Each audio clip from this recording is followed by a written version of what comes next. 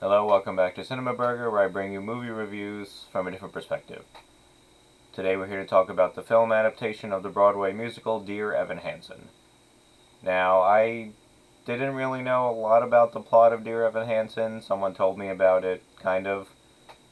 But when I found out, or when I saw the movie, I'm like, oh. Now, there's plenty of people who love the Broadway show. I've never seen it. I've only seen the movie. So, I'm going to judge this as a movie in terms of like the singing and how the pacing of the movie is, but the plot. I'm not going to make comparisons to the Broadway show because I haven't seen it, but we're just going to judge this solely as a movie. So Dear Evan Hansen stars Ben Platt, Julianne Moore, Amy Adams, Caitlin Dever, and Benjamin Platt plays Evan Hansen. He's like an anxious, lonely kid in high school, and he's supposed to write letters to himself as a therapist exercise. Now, he's writing this in school, in the library, and he accidentally prints it out, and this kid named Connor takes it, who he originally had like seen in the hallway, because Evan is kind of in love with Connor's sister, played by Caitlin Dever. He's like, Connor's like angry a lot. Now, Connor takes the letter from the printer and reads it because it mentions his sister, and Evan is like, hopes he doesn't show it to anybody, and then it turns out the next day that Connor committed suicide. And the only thing on him was that letter, and his parents think that was a suicide note to Evan, like they were friends or something. Now, they weren't, and the parents, like, think it is. Now, Evan's trying to explain that they're not, but he doesn't get a chance, and that they think they were friends, so they want to know more about him. So basically, Evan lies that he was friends with this kid Connor who committed suicide, kind of for personal gain, like, because he has like friends now and like a family, because now his mom's a single mother who works at a hospital, so she's not home a lot, but it's like she's working all the time, like, because she's trying to make money.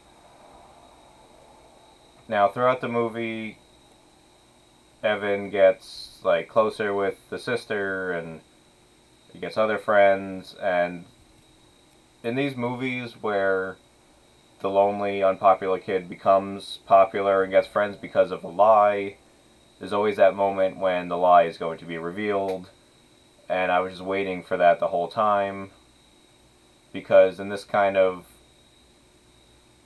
like plot, it gets uncomfortable because he keeps lying and lying until, because like, he gets like close with everybody, and then it's revealed that a lot of who he is and things are not true in that type of movie. Now everything is, it's surrounded by a suicide, which makes it even worse, because like at one point Connor's parents are like going to pay for his college because they're rich, and the mom, like, so like, no, we can do it, but like Evans basically like blames his mom for like being kind of poor and not around. Like, she's working at a hospital to like make money for you and her. Like, what kind of an asshole is that? And one of my biggest problems with this plot is that like everyone benefits from this lie.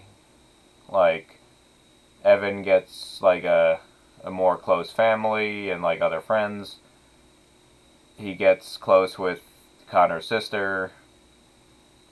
Now like, the problem with this movie also as a movie is the singing is terrible. Like, Julianne Moore, Caitlin Dever can't sing, and Benjamin Platt can sing normally, but in this it sounds terrible. I don't know what happened.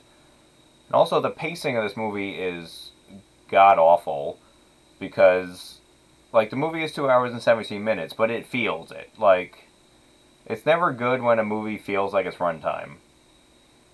But just as a movie, it had terrible pacing. Now, more and more lies come up, because at first... Now, Evan kind of has one friend. It's like a family friend, but still, like... So, he asked a friend to help write another letter or two to make it look like they've been talking for a while, like Evan and Connor. Now, when they do this, they're writing out the letter, and it cuts to Connor, like, talking, like, saying what's on the letter, even if, like, the grammar isn't good or whatever, and, like, that was kind of funny, and I like that. I wish they did more of that, because Connor is really not in the movie anymore. I mean, he's not alive, but it's whole type of thing also, it's like, people are like, oh, like, they're trying to, like, help out, like, give their condolences, but, like, no one cared about Connor when he was alive, really. And, like, that's the point. I guess the movie was... I don't know if that was trying to make that point, but there's this one other girl who's, like, an environmentalist, and she wants to start a program for Connor, like a foundation, and she's trying to connect with, like, Evan. And it's like, oh, yeah, like, I'm on, like, 10 milligrams of Lexapro. Like, what do you want? It's like, I'm on 10 milligrams of Lexapro. It's like comparing it to Evan, who's on, like, some other stuff.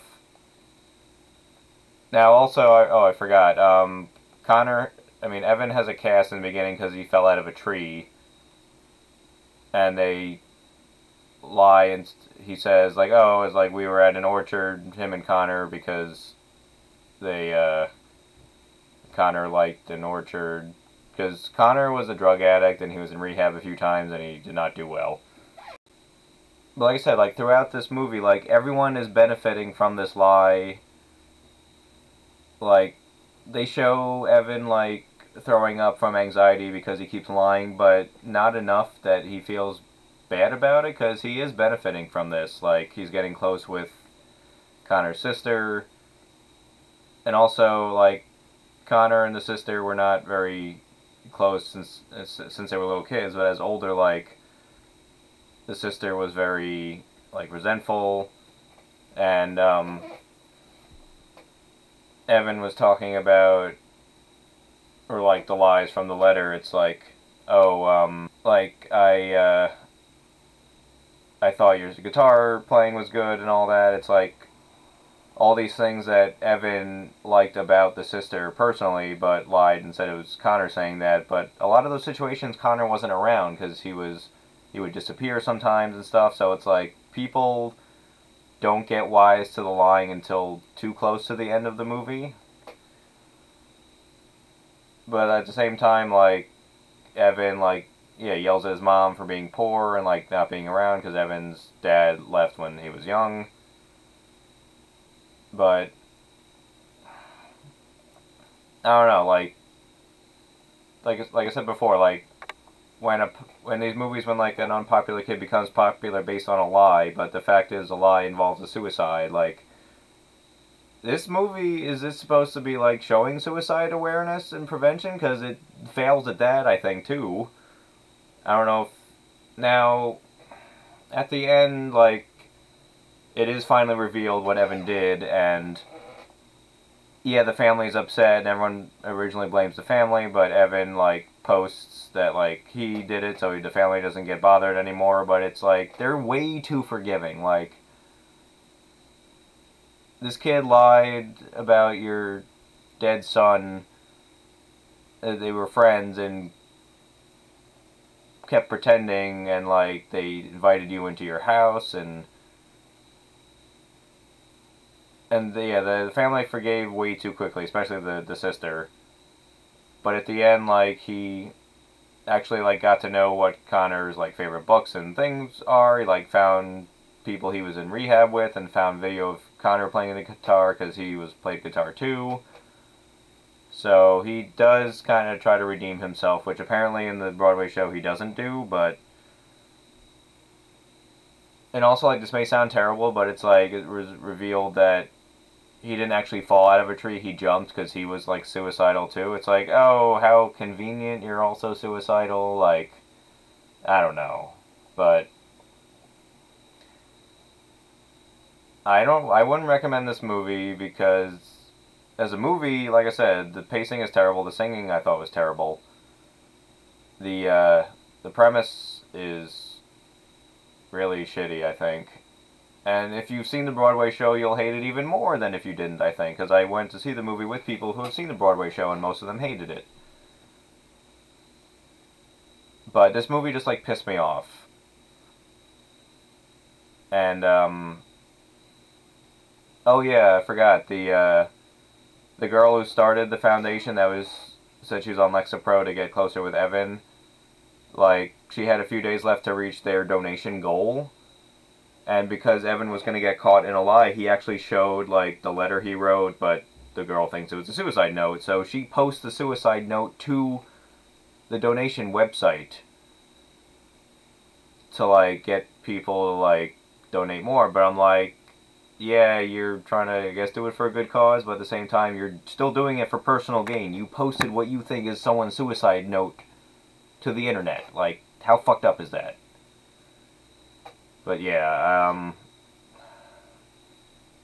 like I said, Evan does try to, like, reconcile at the end, but, alright, it was nice that he did that, but it's like, still, it's like, you're still a horrible person, I think. So yeah, that's it. That's the end of my rant. I give Dear Evan Hansen a 0.5 out of 5 burgers. Like, there's very little, in my opinion, to like from this movie, whether you've seen the Broadway show or not. Alright, I'm Scott Burger, and I'll see you next time.